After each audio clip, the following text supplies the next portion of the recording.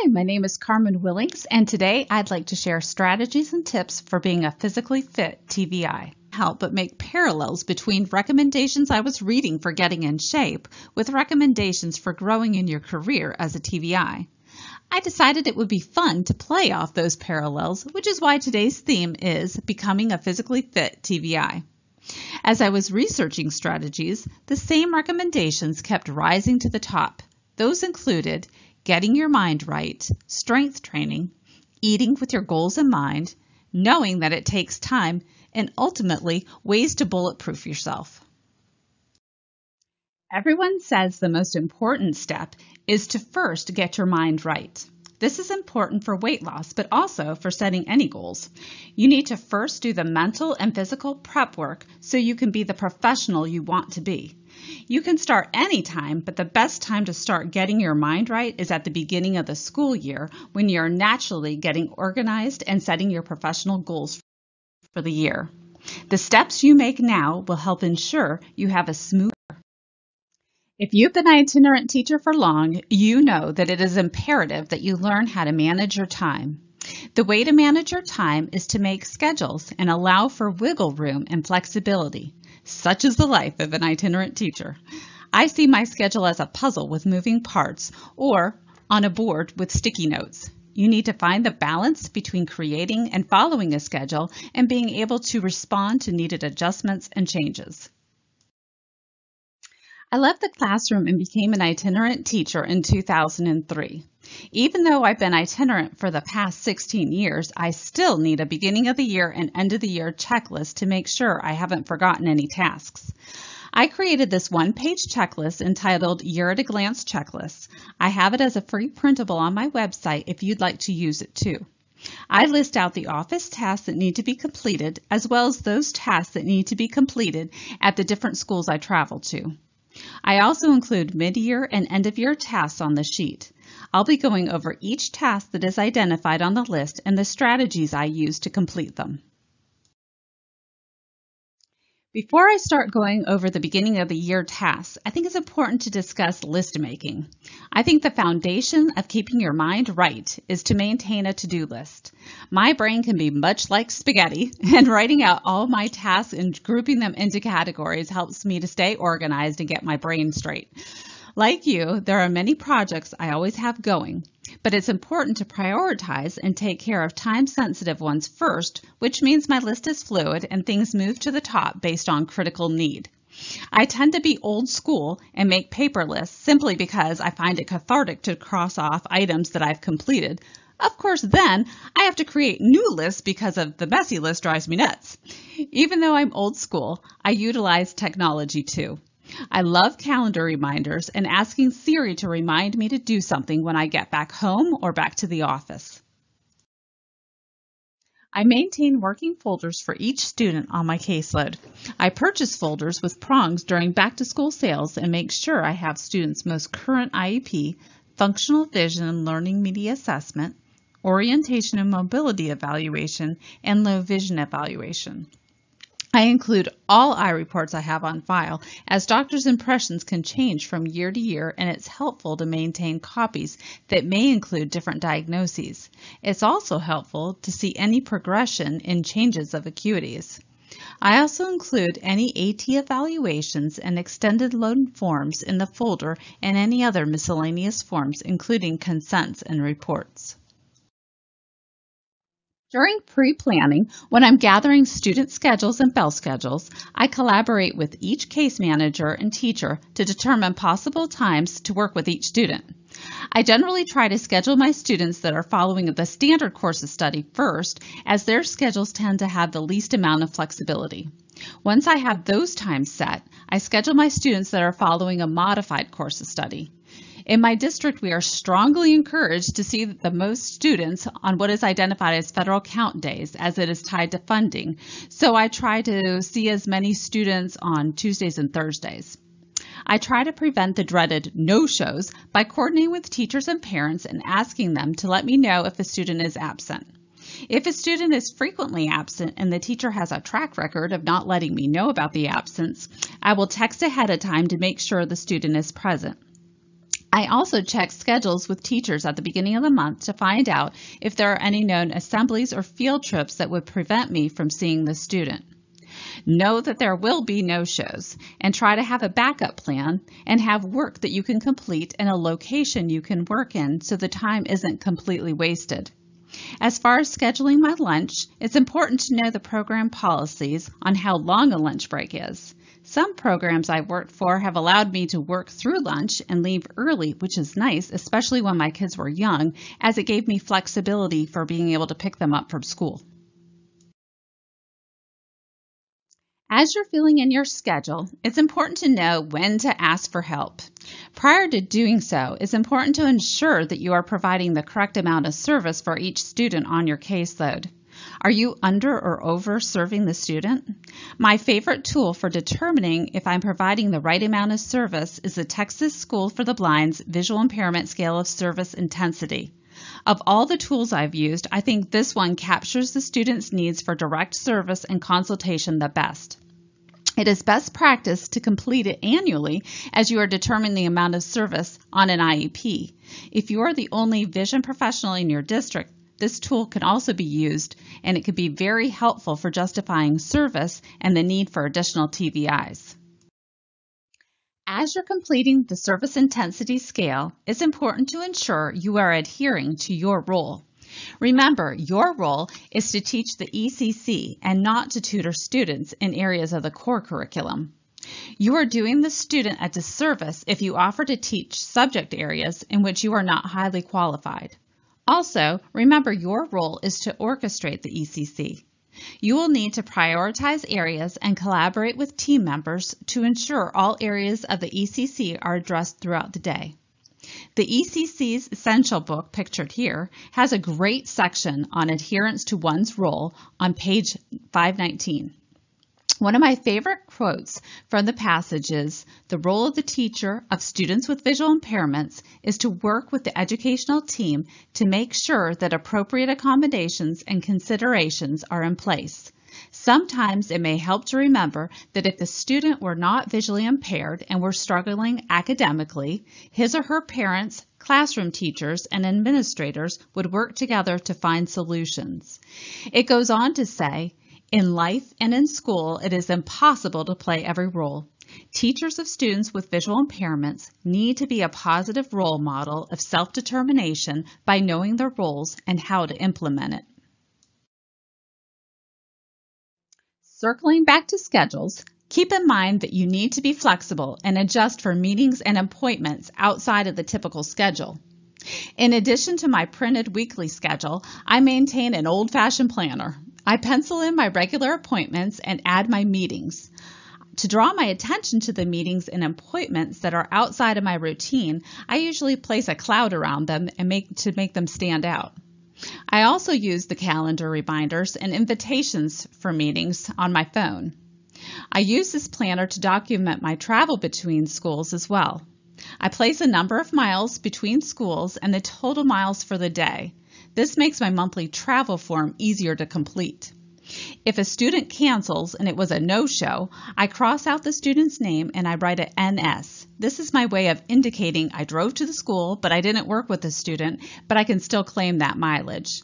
At the beginning of the year, I go through my students and I write on the side of each month when the IEPs and reevaluations are due so I can better anticipate them.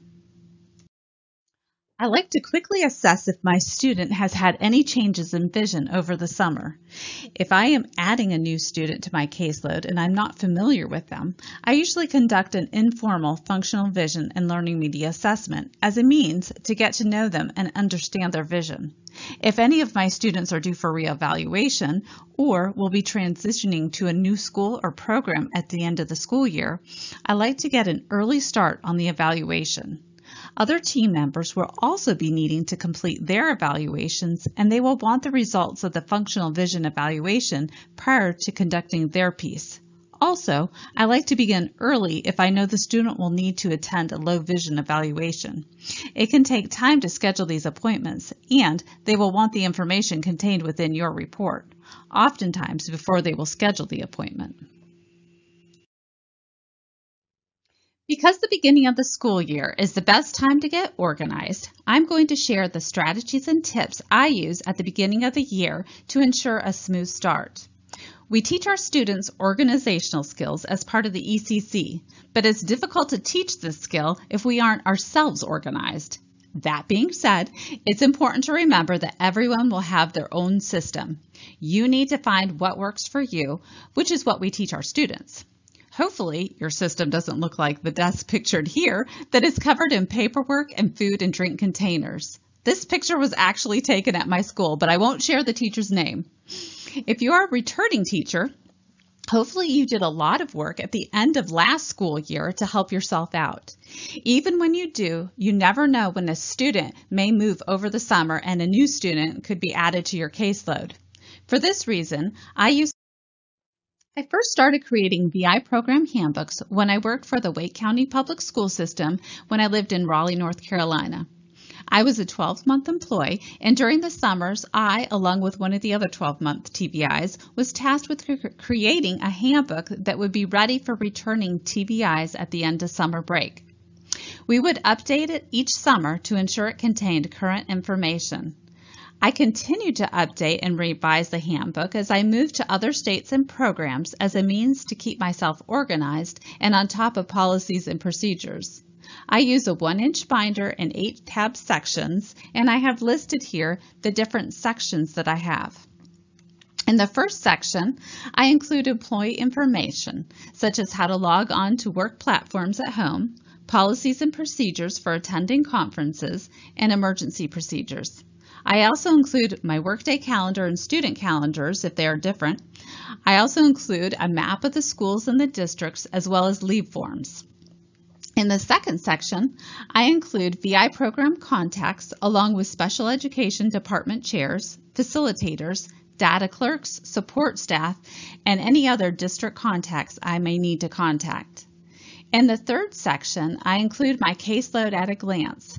I'll go over that more in detail later in the presentation. I also include an all-student caseload that I can reference if there are any questions related to other students in the district and who is serving them. The fourth section is where I compile the VI program procedures. I include both state information and district policies that are helpful to reference. The fifth section is where I keep information on a One of the first things I do each school year is to create a caseload at a glance chart. Here I have an example of my caseload with personal identifiable information blacked out, which is why it looks a little funny here. This is a quick reference of all the information I need in one location. It consists of a chart with a row for each student and 5 columns titled Student Information, School Information, Team Information, VI Service and AT, and medical information. In the student section, I include the student's name, date of birth, what type of curriculum they are following, their grade, parent's name, address, and contact numbers and emails. In the school section, I include the school name, address, phone and fax number, hours, the department chair, facilitator, special ed administrator, data clerk, and a receptionist. I can't tell you how many times these reference lists have saved me as I'm horrible at remembering names. In the team section, I include the IEP due date, reevaluation due date, primary and secondary areas of eligibility, case manager, any therapist that works with the student, and the classroom teachers. And if it's an academic student and they're in high school, next to the classroom teachers, I'll also write what subjects they teach. In the VI service and AT section, I list the VI and O&M service time listed in the IEP as well as assistive technology the student uses. And in the medical section, I write the date of the most recent eye report, ophthalmologist or optometrist's name, visual diagnoses, the corrected visual acuity, whether the student qualifies for quota funds, and the student's state ID number. Laws and state and district interpretations of laws change regularly. It is important to attend and participate in policy sharing meetings at state vision conferences so you know the latest policies and procedures. It is helpful, if not necessary, to review the policies at the beginning of each school year and make any changes based on information shared from the Department of Education and district administrators.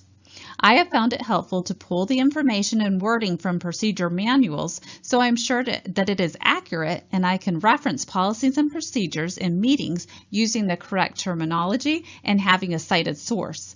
This is particularly helpful if you have any contentious or litigious meetings. In my VI handbook, I keep quick reference charts, or what I call cheat sheets. These are charts full of information that I can quickly reference either in IEP meetings or when working with students.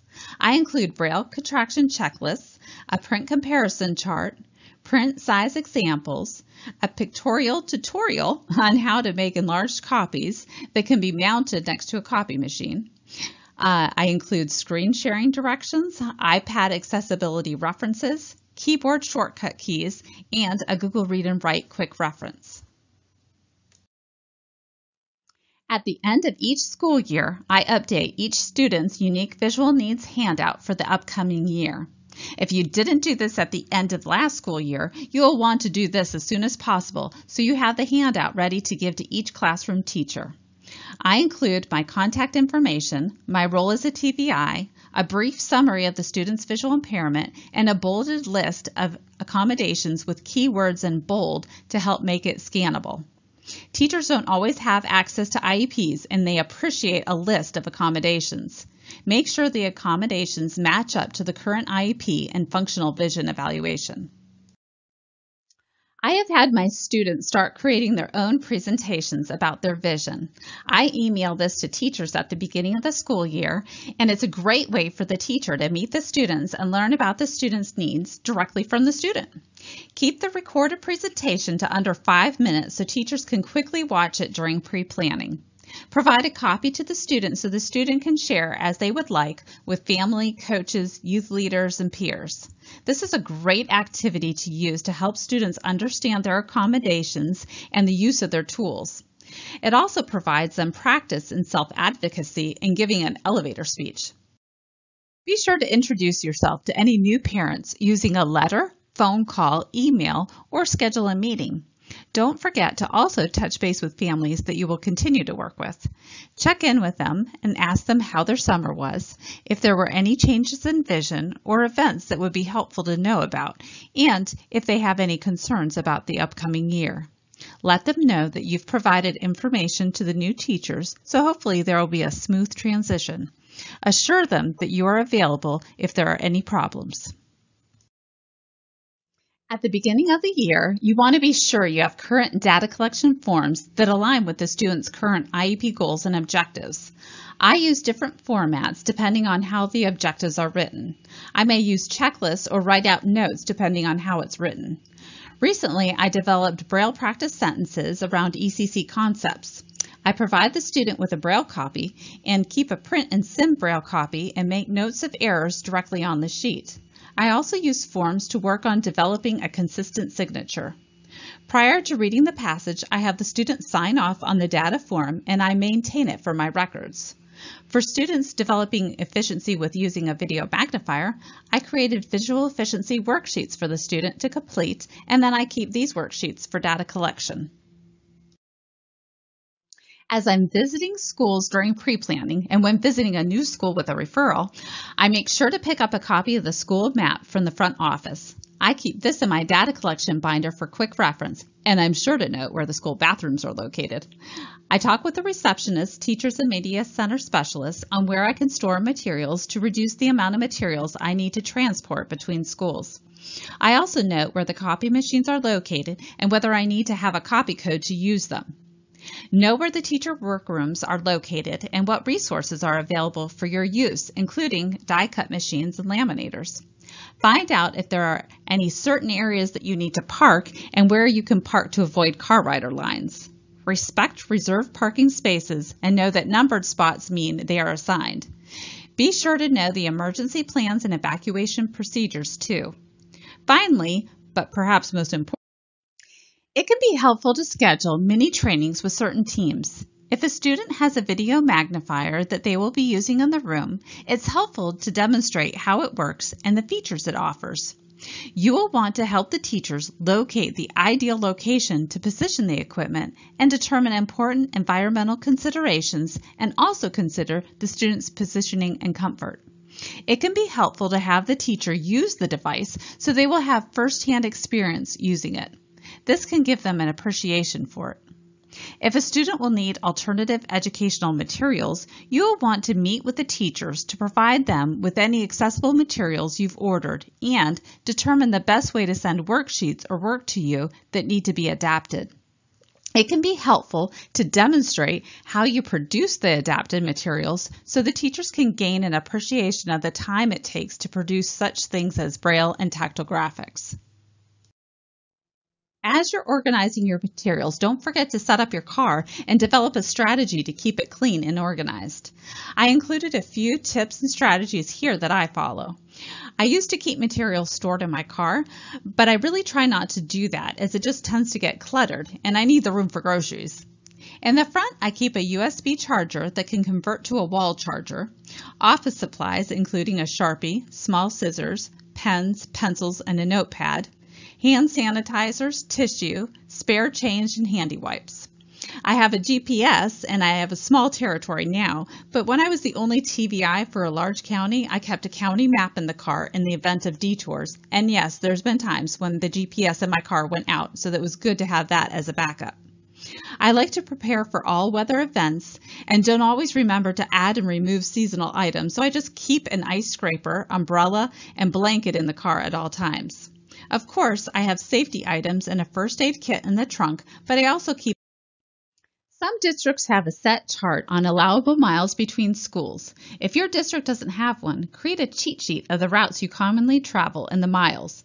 This will make the end of the month travel log easier to complete. As I said earlier, I used to have a large territory and spend a lot of time traveling. Take advantage of those times to be productive, but not distracted. I would listen to podcasts, think about my lesson plans, mentally prep for meetings, or just sing my heart out. Give yourself enough time to allow for traffic and be sure to know backup routes if there is construction or roads are closed. Every program I've worked for has required teachers to complete an annual self-assessment and professional plan on strengths and areas of need. It's rare to have a self-evaluation tool specific to itinerant teachers in our roles as TVIs. Most evaluation tools can be tailored to our roles, though. I did create a self-evaluation rubric and checklist that is reflective of our roles that you are welcome to use. I used information from teacher assessments I had used in several states and made it applicable to our world. Rather than dreading annual assessments, view it as a time to justify the specialized vision-specific trainings you need. Documenting the professional development activities you participate in throughout the year, as well as documenting your achievements, can be rewarding to look back on at the end of the year. Instead of writing individual goals, or in addition to them, you may decide to write a team goal towards implementing the national agenda. You can work on this goal as a group project, but you don't have to have a large VI program to implement the national agenda. You can implement it even if you are a VI program of one. I created this checklist as a way to ensure I was doing everything I could do.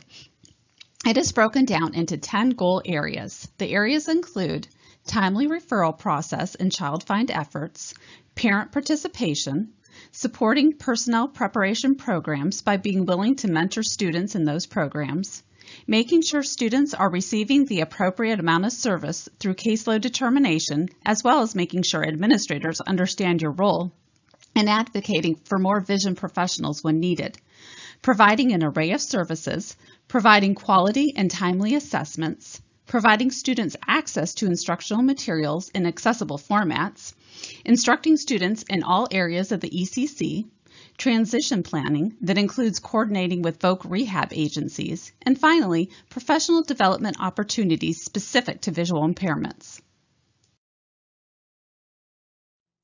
Reflect on what goals you want to accomplish for the year. Just like you need to write SMART goals for your students, be sure to write SMART goals for yourself.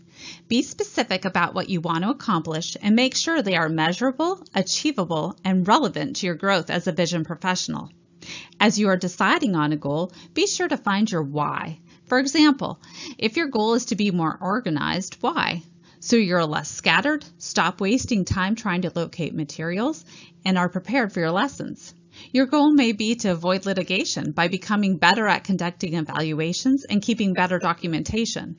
Your goal may be to stop fearing referrals by becoming knowledgeable in an area you are less comfortable with or working with a certain disability group.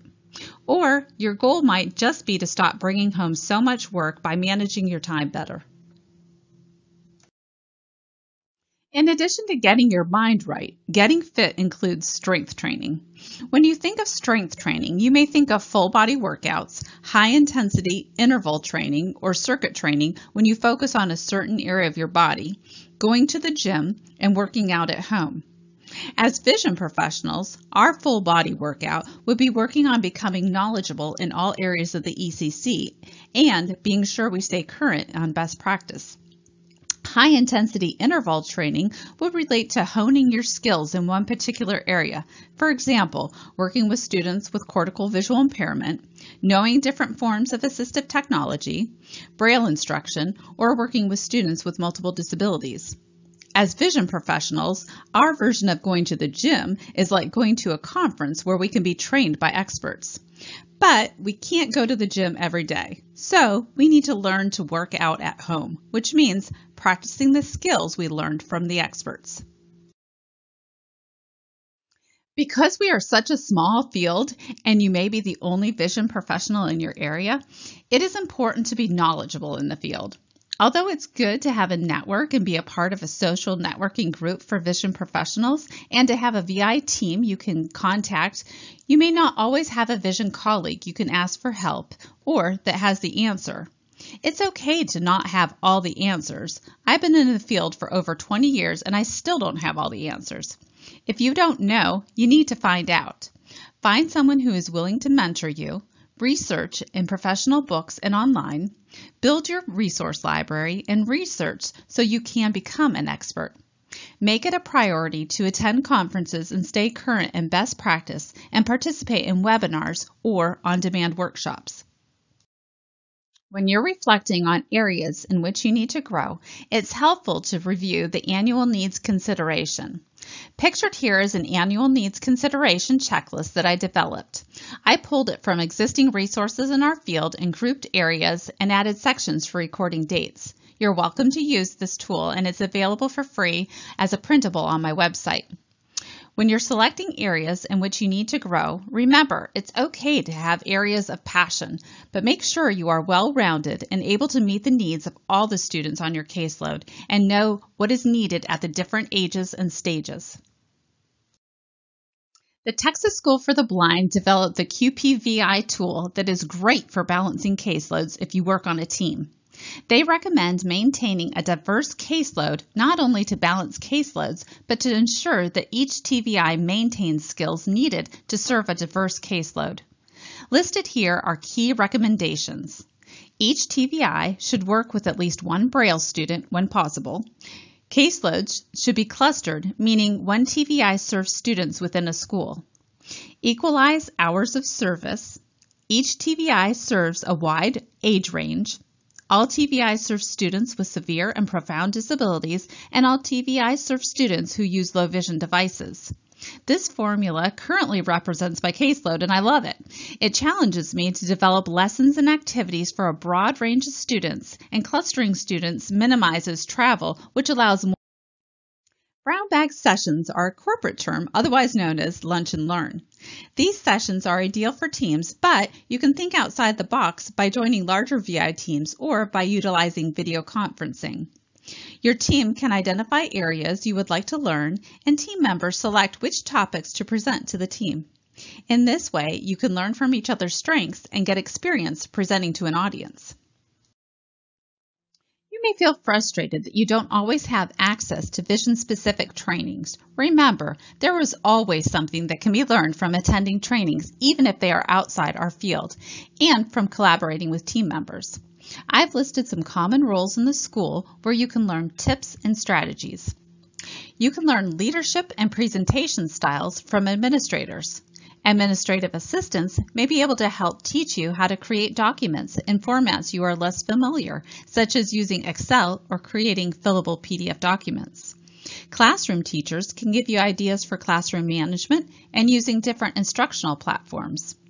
Speech and language pathologists can give you strategies on social, communication, and language skills. OTs can teach you tips for developing fine motor skills, visual perception skills, and visual motor skills. PTs can teach you positioning strategies. The third strategy that most experts will say is important is to eat with your goals in mind. So what are you consuming? Experts will say, we all need protein, so go for the meat. When attending conferences, prioritize which sessions you'll attend.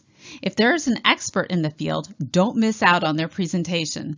Many of the experts in our field are nearing retirement age, so be sure to pick their brains before their final swan song.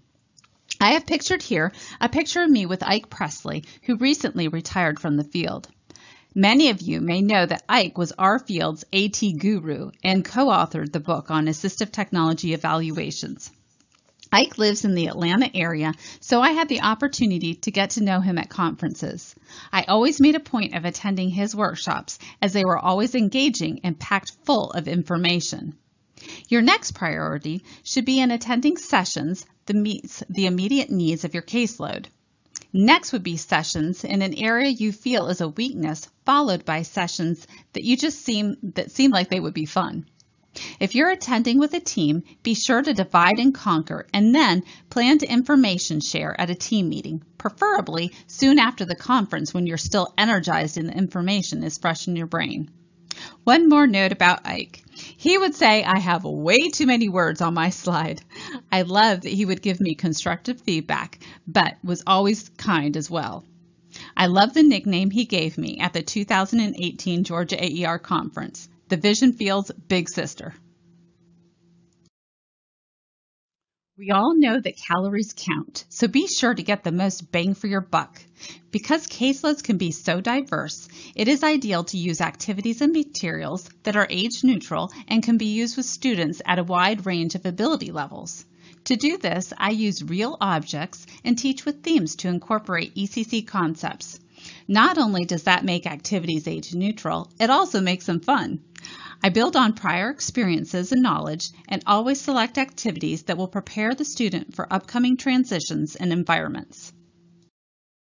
When writing goals and objectives, I write them for ECC areas that I know will take longer to work on depending on the student. Here I've listed those areas, including concept development activities around object characteristics and quantity and numbers, modes of communication, spatial and body awareness, sensory efficiency activities, activities of daily living and completing job tasks, and activities for developing keyboarding skills and proficiency in using low vision devices. Because I work on these activities longer, I like to find ways to work on the goals but change up the materials or how it is presented by incorporating unit-related materials or concepts. When I was writing the TVI's Guide to Teaching the ECC, I included activities to address each of these core areas. Then, in the theme sections, I have recommendations on how to adapt for each thematic unit to keep things interesting. We all know the importance of incidental learning, and while we need to be flexible and adjust our plans to be responsive to each student's needs and teachable moments, we also need to systematically plan. Too often, teachers use incidental learning as a license to not plan and fly by the seat of their pants. The art of teaching the ECC is to find a balance, systematically plan to embed ECC skills, and adjust and respond to take advantage of teachable moments. Pictured here are two checklists that I created that are resources and a part of my book, The TVI's Guide to Teaching the ECC. The one provides a quick overview of the ECC concept areas, and the other provides a checklist of ECC activities so you can pace yourself and keep track of which activities you've introduced with each student.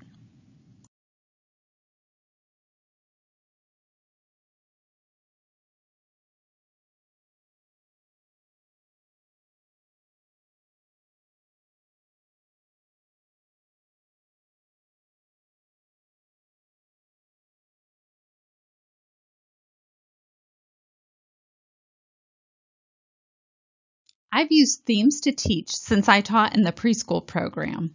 Without the use of themes to change things up, the students would get bored, and so would I.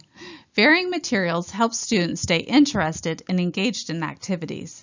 I selected themes that are naturally occurring, such as just as it's wise to plan your meals ahead of time, you should prepare materials ahead of time. There are always times throughout the school year that seem particularly busy and other times when you have extra time for planning. Help yourself out by planning ahead for upcoming units. You won't be able to create everything at once, but if you have a list of activities you'd like to create, if you have a cancellation, you'll know the perfect activities to fill that time. I use vocabulary cards related to ECC units for many activities. I print them out ahead of time on Braille paper, braille the cards, and cut them out and put them in unit bags so they're ready to just grab and go. I print out multiple copies of worksheets so I don't have to worry about a printer that is jammed, out of ink, or otherwise unavailable. I also create task boxes that I can grab and bring with me.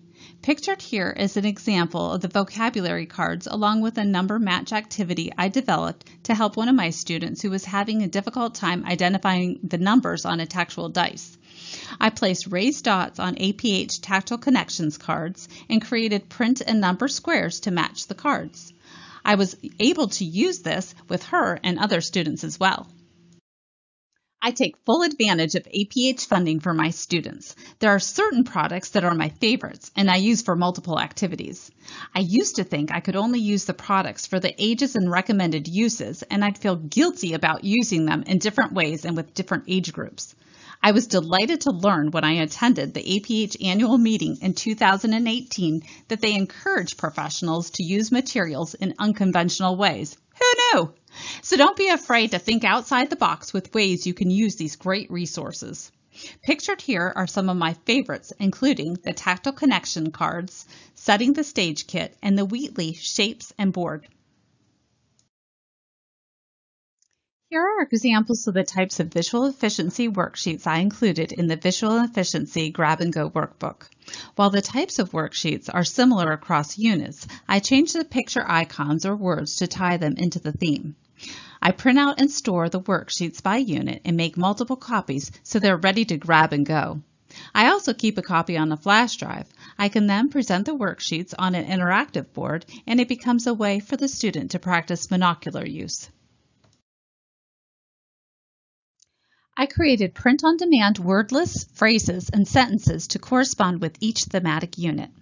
When working on Braille fluency, I create an embossed Braille copy for the student and use the print and sim Braille copy for data collection on any errors.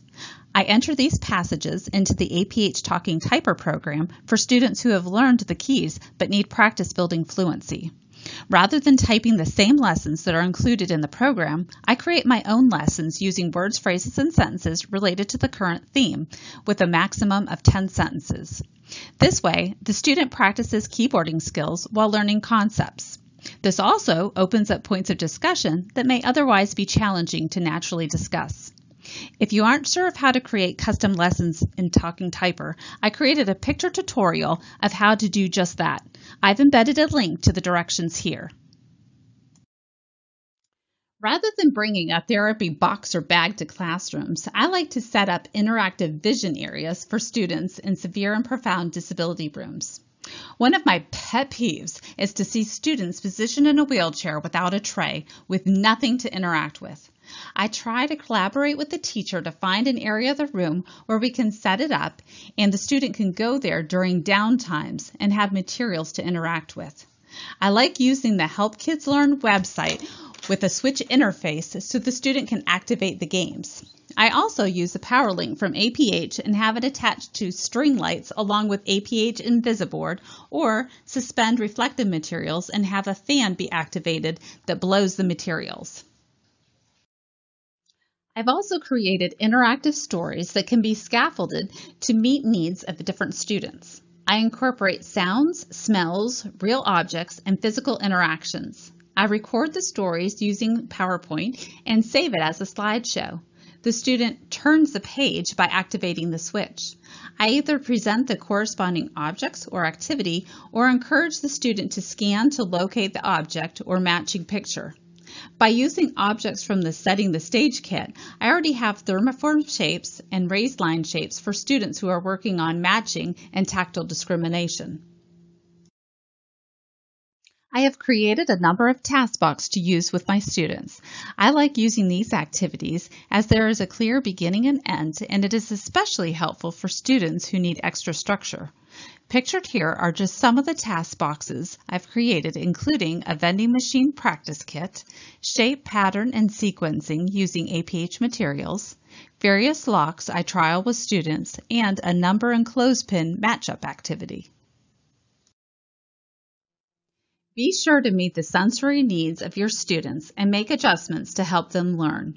For some students, this may mean that you play soothing music in the background, diffuse oils, brew coffee, or work with the student in a swing. You just have to find what works for each student. We all need cheat days, whether we're following a diet or as it relates to work. Don't feel guilty about using the first week or two to collaborate with teachers, touch base with students, and establish rapport rather than jumping right into working on goals and objectives. Plan for your first session as a time to encourage the student to talk about the excitement of the new year, new teachers and friends, fun activities they did over the summer, and discuss any concerns they have. Be ready to address any problems they are having with accessing the curriculum now. When addressing concerns, be diplomatic, professional, and kind. The steps you take now to establish positive relationships will help make for a smooth year. Also, unless it's against program policy, don't feel guilty about not rescheduling when a student or school cancels. Utilize that time to create activities or get caught up on paperwork. Also, remember it's okay to use a personal day and sick days. Your physical and mental health are important to your effectiveness as a teacher. Finally, don't feel guilty about canceling students to attend a conference. Remember, this will only benefit your students. If you are a new teacher or embarking on any new goal, remember it takes time. Change and learning new strategies doesn't happen overnight. Just like your weight loss efforts, your career growth may go through periods of plateaus or seem to be slow in progress based on extenuating circumstances. Pace yourself and just try to be consistent in your efforts. Always strive to improve and know small improvements are better than none. The worst thing you can do is to settle for subpar instructional techniques and strategies, as this will only make things worse. Always strive to be a professional in all your interactions. This doesn't mean that you can't have fun and be yourself, but remember to be polite and choose your words carefully. Speak with kind words and use manners. Treat others the way that you want to be treated by being respectful and remembering to listen. Lead by being a positive example. Don't belittle others. Keep confidentiality. And remember, you never know who is related or who might be somebody's neighbor. There are 3 key characteristics of being a professional that are outlined in the 5 dysfunctions of a team. Be humble. Remember, there was a time when you didn't know either. Be complimentary of others and acknowledge your weaknesses. We all have them, and you're not hiding it from anyone. Be hungry. Go above and beyond in your work and look for opportunities to grow. Finally, be smart. This doesn't necessarily mean book smart, but be smart about team dynamics and adjust accordingly. To be an effective TVI or vision professional, you need to have good in-person communication skills as you interact with so many team members. Dress like a professional. Not only will you feel better about the way you look, but others will be more inclined to treat you with respect. Be aware of your body language. This is a tough one for us introverts, but hold your head up and smile. Respect others' personal space as well as their time.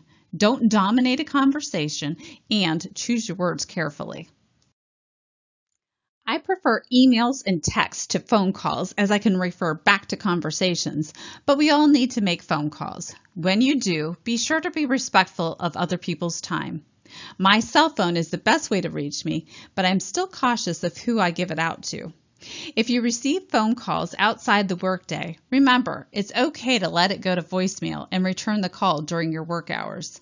As itinerants, we don't always spend a lot of time in our offices. It can be helpful to have an office phone set up to deliver messages through emails. I have this feature on my office phone, and it minimizes the need to provide everyone with my cell number, as messages are sent directly to my email. If you want to be viewed as a professional, your written communication must always be high quality. This includes your written reports as well as any email communication, progress reports, and IEP statements. Nothing looks worse than using poor grammar, the wrong name, or the wrong gender in a report. As you are writing any email, text, or report, always keep in mind that any form of written communication can be pulled and used during litigation. Stop and think if you would be okay with your email being read back in court. When I first entered the field, it was nice to have team members who were willing to proofread my reports. One of the especially helpful things my supervisor coordinated was to have all the TVIs serving students through the Governor Moorhead Preschool Program submit sample functional vision reports. It was so helpful to see different report styles and the way things were worded. Knowing how helpful that was for me, I decided to make some sample reports available for you to review. Pictured here is a cover to the sample functional vision reports that are available for free on my website. The final recommendation most self-help and weight loss programs will give you is to bulletproof yourself. This means setting yourself up for success so you avoid the pitfalls. With fitness, we are told to stretch before a workout, incorporate walks, reduce stress, stay hydrated, get enough sleep, and have an accountability partner, right? The same can be said for bulletproofing your career. Stretch yourself in ways that are outside of your comfort zone. Go for walks by attending conferences. Find strategies to reduce your stress and get enough sleep by balancing your work and home life. Finally, develop positive relationships and a network of colleagues that can challenge you to grow. No matter how long you've been in the field, remember, there is always room for growth. Even seasoned professionals need to continue to learn. No one should ever stop learning or think they know it all. You are only fooling yourself. Remember that everyone makes mistakes. Use your mistakes as an opportunity to learn and grow in your knowledge. Use what you've learned from those mistakes to help others who may be going through the same situation. In this way, you can use what you've learned to become a leader and resource for others. It can be challenging to work in isolation. We are oftentimes singletons or the only vision professional in the area. For this reason, it's important to become the expert in your area. Seek opportunities for professional growth, build your resource library, join listservs and social networking sites and forums, and network with vision professionals at conferences. Okay, let's be real. Sometimes we are on teams that can be downright dysfunctional and toxic. You can't always avoid these situations, but you can choose to be the model of professionalism. You can do this by focusing on your job, being careful with all communication, and maintaining high professional ethics. Whenever possible, keep your distance from toxic people. If your program vision team is toxic, focus on ways that you can grow professionally outside the team or program. Don't let the negativity keep you from excelling in your own career. Who knows, maybe your positive example will set an example to others. I can't stress enough the importance of surrounding yourself with the right people. Find teams to join or projects to work on with those who bring out the best in you and challenge you to grow as a professional. I won't deny that there are some real challenges with being itinerant and being in such a small field. We often feel like outsiders or the ugly stepchild within a school or program. Although that may not change, your perspective can change. Remember, we don't grow when things are easy. We grow when we face challenges. You will either become stronger or you'll die. Keep in mind that sometimes challenging roads, and I'm thinking of the white-knuckle roads in many of our country's national parks, can lead to the most beautiful destinations. We should all strive to be the best versions of ourselves and contribute to the vision field. You can do this through grant writing, participating on professional learning teams, presenting at conferences or workshops, mentoring new TVIs, becoming duly certified as an O&M or CADIS, publish an article, software, or book, develop curriculum for the vision field, or participate in field testing. My final thoughts and tips for you are to be willing to serve all students on your caseload to the best of your abilities. Learn strategies from other fields, collaborate and support all team members, multi-layer and scaffold your activities to challenge every student but ensure success, and most importantly, strive to be the TVI that teams and students want to work with. Here is a list of action items from this presentation. Print the year-at-a-glance checklist for a reference of things you need to do. Create working folders for each of the students on your caseload. Work with teachers to create a schedule, and don't forget to respect instructional time. Conduct the visit on each student to make sure you're providing the right amount of service. Organize your instructional, assessment, and office materials. Create a VI handbook. Create your caseload at a glance. Conduct a self-assessment and the National Agenda Action Plan. Print the ECC Annual Needs Checklist. Balance caseloads if you're on a team and advocate for more TVIs or O&Ms if needed. Lesson plan and prepare instructional materials and make plans to attend professional development activities. If you are interested in checking out the ECC resources I created, you can find them on my website.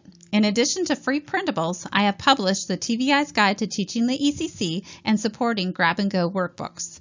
They are all PDF downloads that can be purchased with a credit card or purchase order. Thank you for joining me. I have listed here my school address along with my website address and email so you can connect with me.